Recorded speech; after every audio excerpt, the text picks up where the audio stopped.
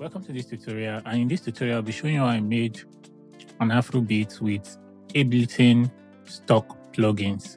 Now for the beats I actually had to use samples, but for the instrument sounds they were all Ableton live, or should I call it stock plugins. The beat sounds like this. I'll be skipping through various sections so that we can just have an overview of how the beats sound. But if you want to listen to the full beat, you can check the link in the description.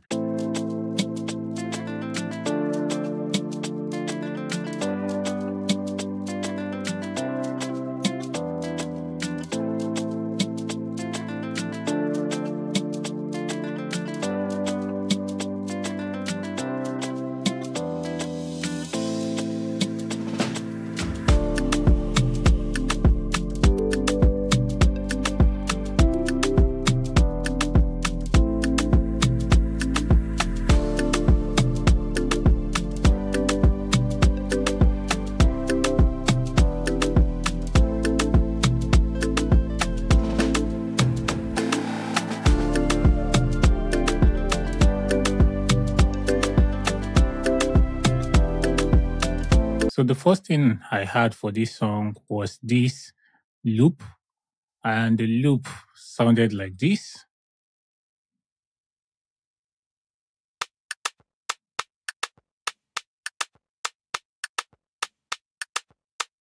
So that was the major loop for this song. Then what I did was that this loop that you heard just now, I didn't use it from the beginning. I used another loop to start the song from here, and the loop sounded like this.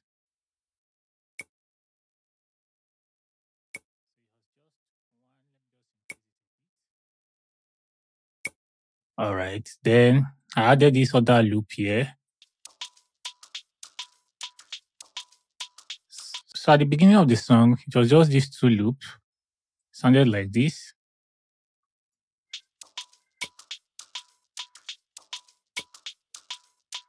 So if I have the three loops on, let me start from the chorus so you get the full vibe. It sounds this way.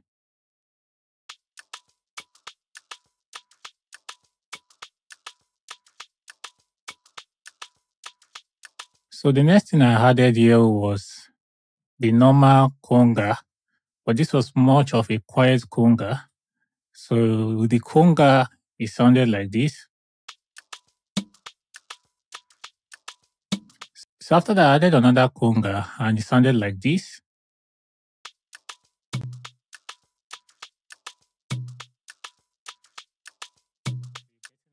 Then I added this percussion here. So let me increase it.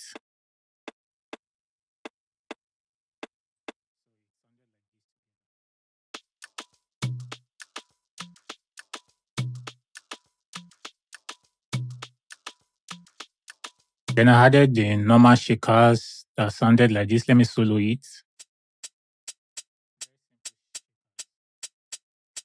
Then I added another shakers here. It sounded like this.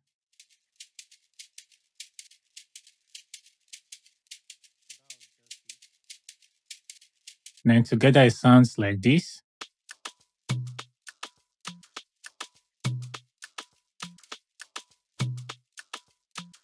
Then I added this metal here. It wasn't really doing much.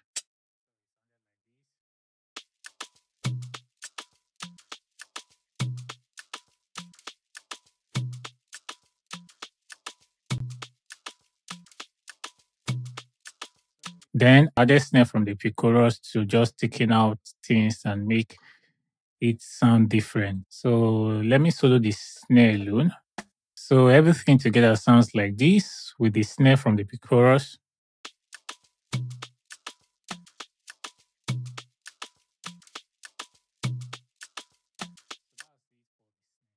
So the next thing was this percussion I added. Yeah. So it sounded like this from the pre-chorus.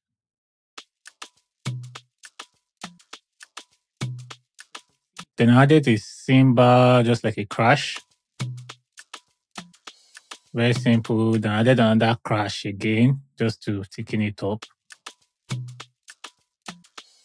So basically that was the whole percussion. Then I chose a kick that was quite heavy. The kick alone sounded like this, just the basic kick.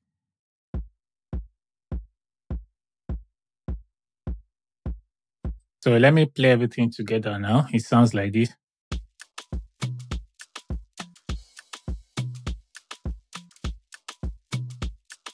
So this was basically all the arrangement, apart from little variations where I had to take out some kicks and other things. So the next thing I did was to definitely have a progression going. And let me solo that progression.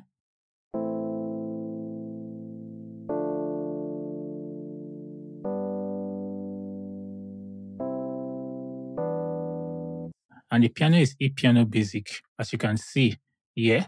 So that was the piano that was used, and the progression goes from the La to the Re, then to the Sol, then Mi, then it repeats the circle. La, Re, Sol, Do, then Mi, then it repeats the circle on and on again. So let me play with the beat so you hear how it sounds.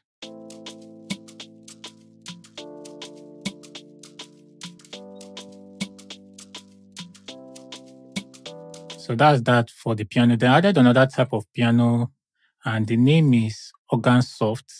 So you can just search it here on the instrument section in Ableton if you need it.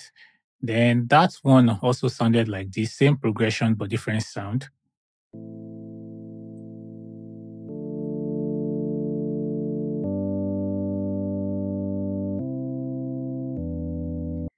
So that was just that for that. Then the two together sounded this way.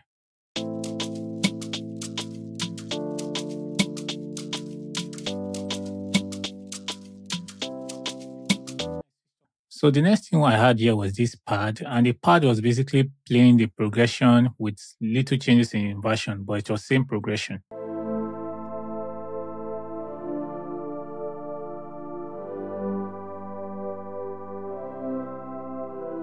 So I added another pad, and this pad was kind of constant. Wasn't playing anything serious than this. Let me just increase the volume a bit.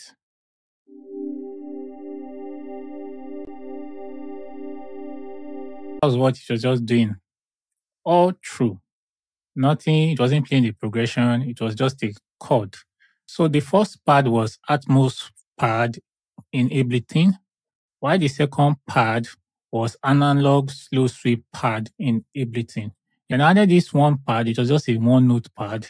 Then it sounded like this. Let me solo it.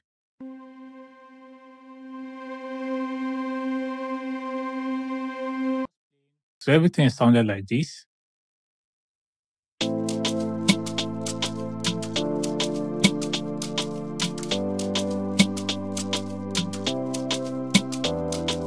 Mind you, this is just the raw production. During tweaking, I actually lowered some things, tweaked some things to make it sound better.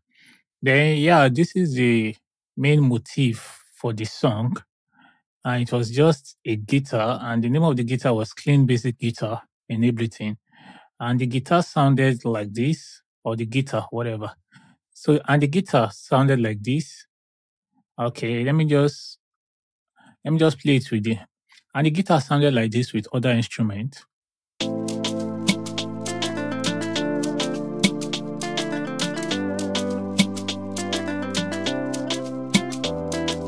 So let me solo it alone so you could hear.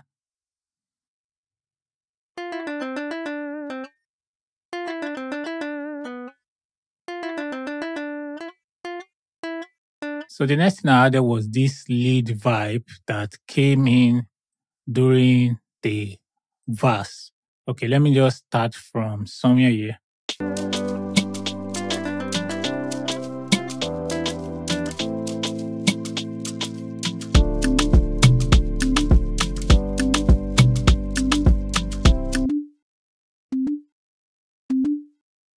So that's what it played all through. And this sound is sine noise attack lead. So yeah, I know the sounds are weird, but that was what I used. Then another sweet thing I really liked in this verse was this bell melody. And it was bell brushed it. Man, this sound is actually nice. Let me just play it from the verse so you hear how it comes in.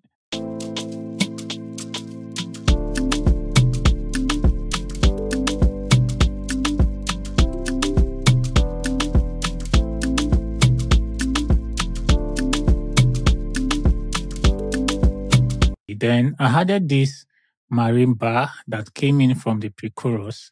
Yeah.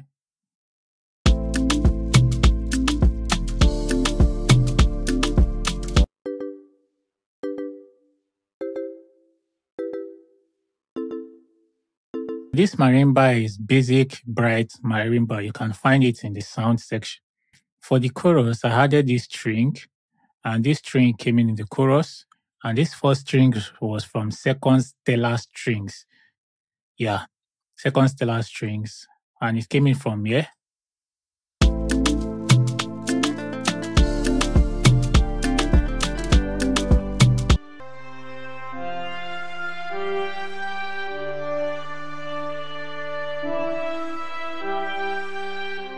Very simple. Then I added another strings also. Yeah, and this second string was synthetic choir string. So this sounded like this.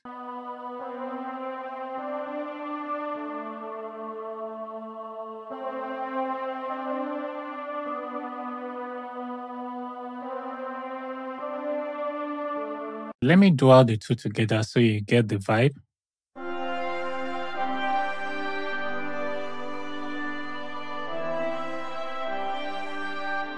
So let me play with the other song so you get the vibe.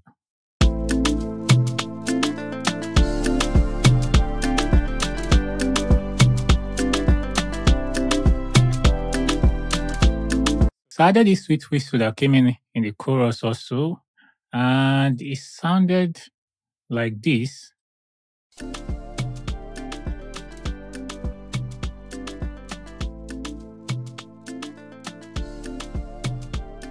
So let me solo it alone so you could hear.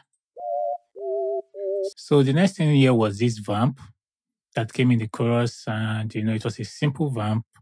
Maybe let me just play with the song first.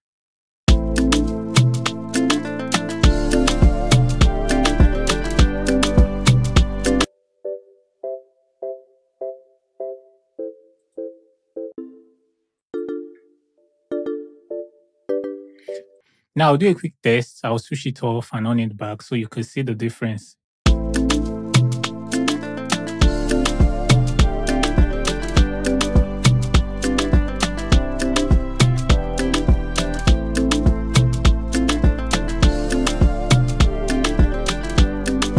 See how empty it sounded when I switched off that vamp. So that vamp basically was basic sine keys. Yeah, you could check it out. Then the next thing was this pluck guitar. You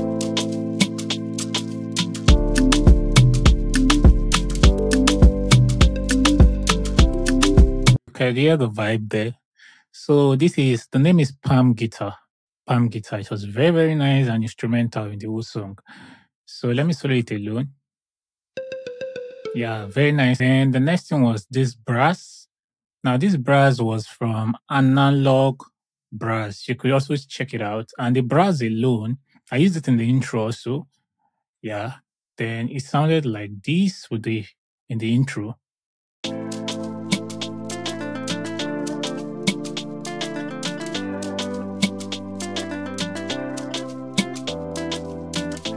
So you could hear something like wow. So let me solo it alone so you hear the sound alone.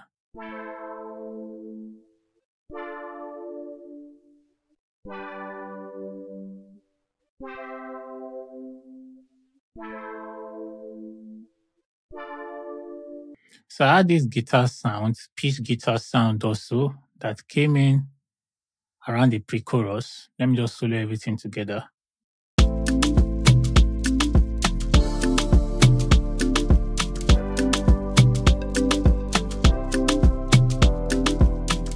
Now, it was subtle in the general mix, but if I take it out, you feel the difference. So alone, it sounds like this.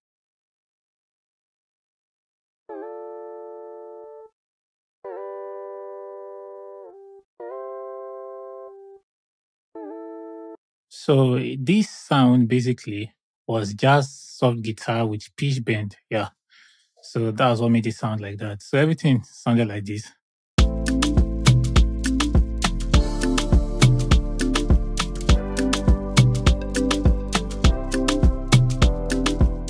So the next thing I did was to add another brass sound. Yeah. And this was Salt FM3 brass.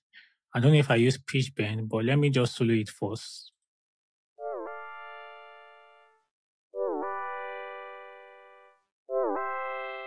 So what I did was that when this sound was to come in, I took out the first one because they were so close. You understand? So there will definitely conflict in the sound. So I took out the first one. So it sounded like this.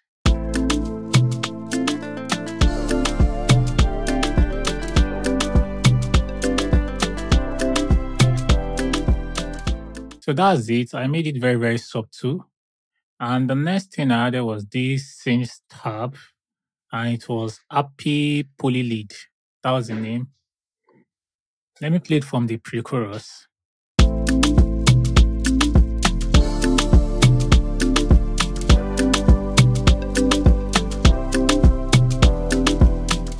So let me solo it so you hear the sound alone.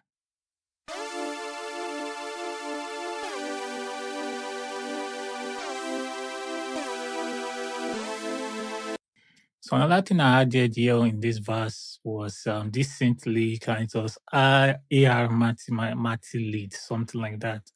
So it sounded like this in context. So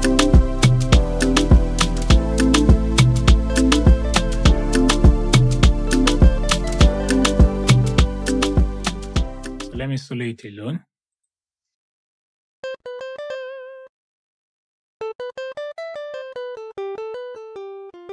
Then I added this other sound, this synth leak. Yeah, it sounded like this.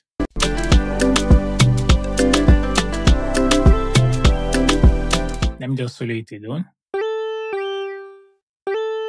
Yeah, so that's just all it sounded. It was actually a fuller leak, but I actually trimmed it out because I didn't need other parts. So this was ARR Mati lead. Yeah, that's the name of that lead sound. So let me just solo it from here.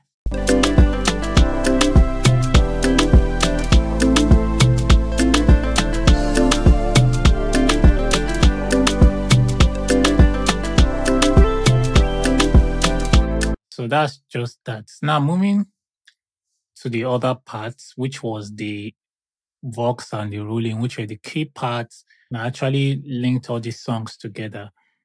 So before then, I added this one note. Yeah, it sounded like Vox, but it was actually an instrument sound I just saw in Ableton Live that I liked.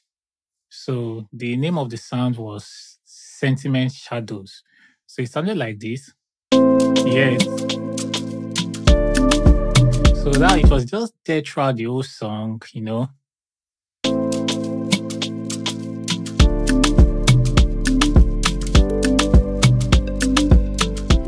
So that one was there.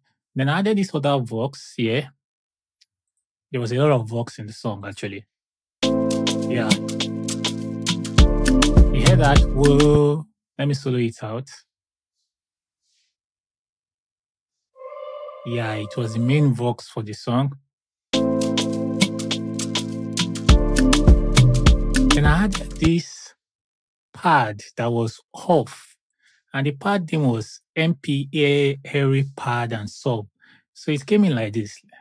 You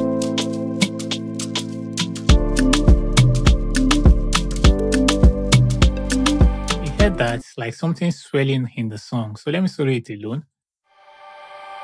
Wow. So together it sounded like this.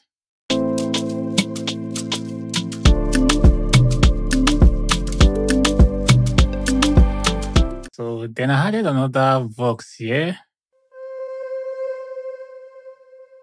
So with it on, it sounds like this.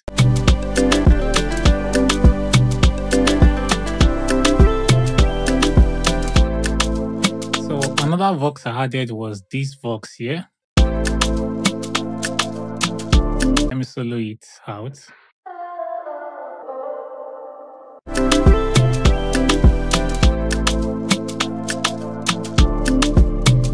that was that about that. And I added this crash at the intro.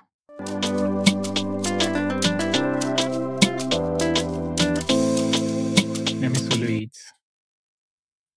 Yeah.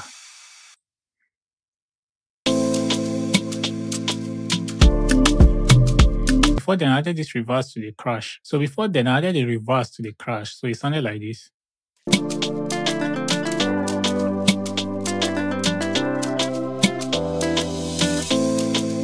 So the next thing here was this rise that I used to pick up to the kick. Very simple rise. Then I added this crash again. So it sounds like this.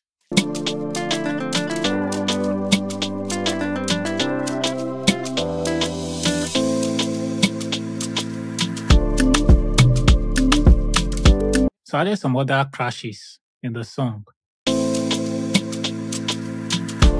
So you heard that water effects. Let me just follow it. The normal clap. Yeah, the normal afro kind of clap. Then I think there was this rolling and this thumb rolling. Also, sounded like this. Yeah, so let me solo the thumb alone. So together they sound like this. So you get the vibe.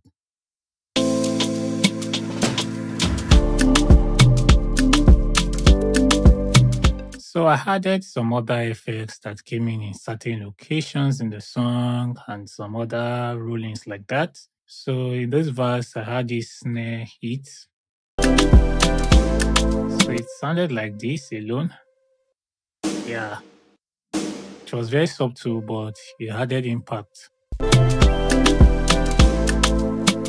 Then I added this crash here. So that was the roll in there.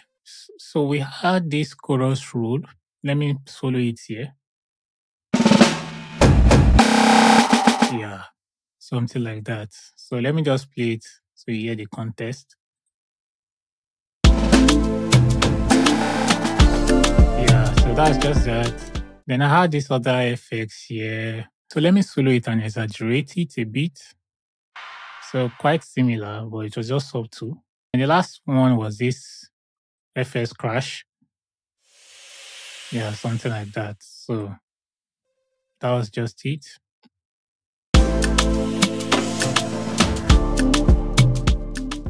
I think basically that's the whole song. Just broken down in sections and all of that. So right now, I'll be playing the mixed and mastered version from the beginning to the end, and that will be the end of this tutorial. So pay attention to some key parts.